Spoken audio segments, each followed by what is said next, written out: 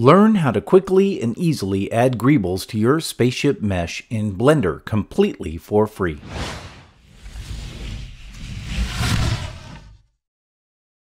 I'm Jay Haynes for the Film Sensei channel, and if this is the kind of content that you enjoy, please consider subscribing to my channel and click the bell icon for notifications. Tutorials come out weekly. Blender is great for making spaceship meshes, and there are lots of great for-purchase add-ons that allow you to add all kinds of Greebles to them. As you know, spaceships always look better with Greebles, but is there a way to procedurally add Greebles to your spaceship mesh without spending any money? You bet. Let's take a look.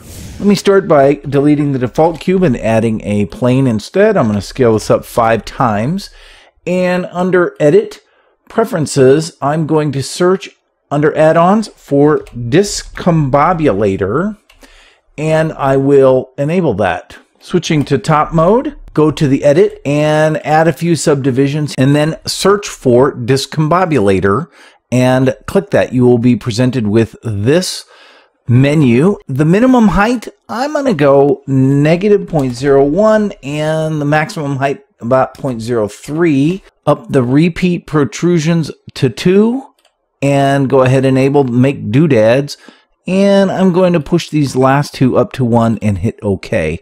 And then you will be presented with 2 more meshes, both of which are pretty nice little Greeble-esque topologies, and you can use 1, 2, or all 3 of those meshes on your spaceship.